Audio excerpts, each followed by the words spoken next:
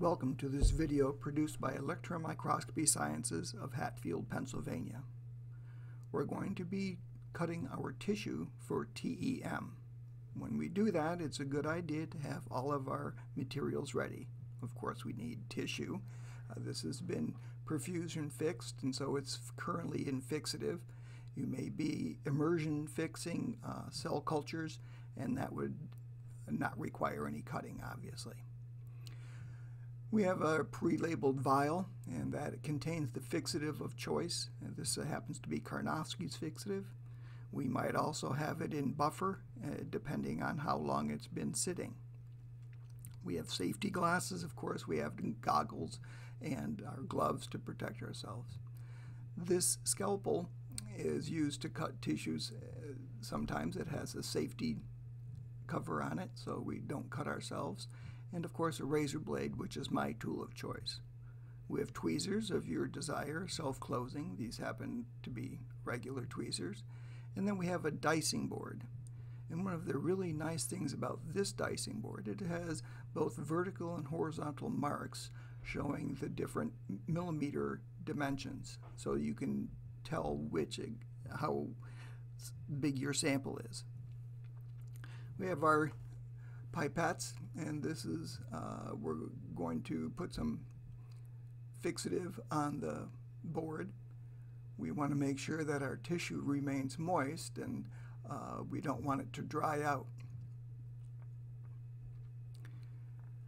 When we get our tissue onto the board, it doesn't hurt to put a little bit more fixative on there.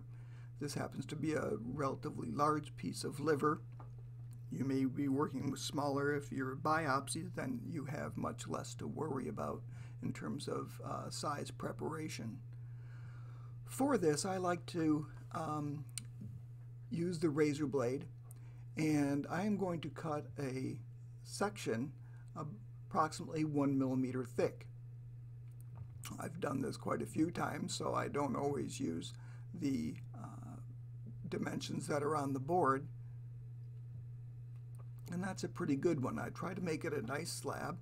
And if you have large samples that are 1 millimeter thick, they can be a little bit larger in the XY or the other dimension, in that the materials will still be able to diffuse through the samples. We're not too worried about fixative if it's perfusion fixed. And that's a really nice 1 millimeter thick sample. So then I can take that 1 millimeter thick sample, we'll get the major piece of tissue out of the way.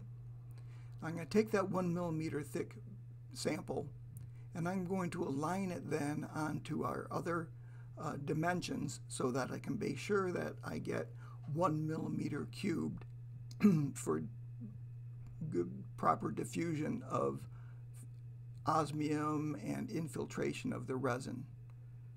So I'm going to line it up here, hold it a little bit with my tweezers, and then cut it. And then it's nice, but I can just do right at the 1 millimeter. And if it happens to move, don't worry about it.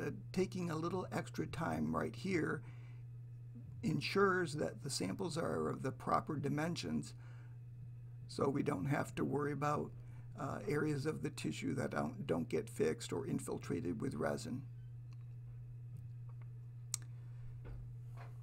And one more little cut there.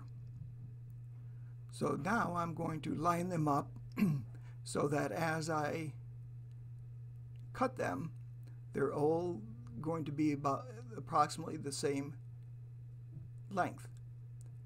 So again, lining it up at the beginning of one of the marks, and then I'm going to go down and move 1 millimeter. And I'll continue just doing 1 more millimeter until the tissue is all done. Now, of course, you don't need to process all of these tissues, but sometimes it's nice to have a number of different blocks with more than one piece of tissue in there for sample size. And then one more.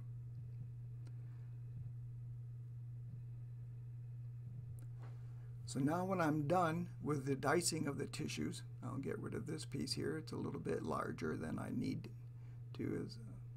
I'll use that later. I want to put these in the vial of containing our fixative, or again, if it's buffered, depending on whatever it is that you're using. And as I pick these up, since they're in a liquid, actually the surface tension of the water supports it, and I don't want to, so I don't have to squeeze these very tight. Put those all in the fixative.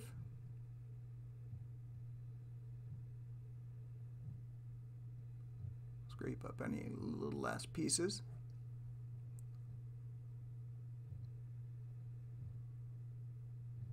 And that's it.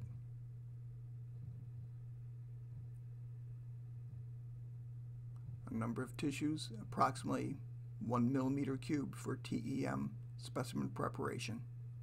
Thank you.